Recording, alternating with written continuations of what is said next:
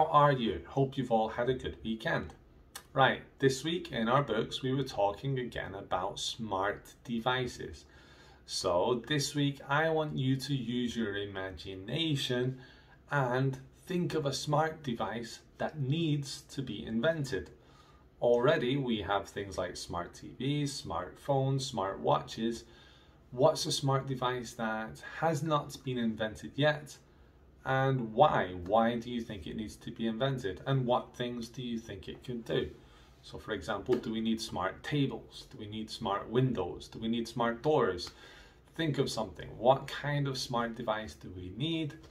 Why do we need it? And what will it do? What functions will it have? Okay? Right. Okay, guys, have a good week and I'll see you guys soon. Bye-bye.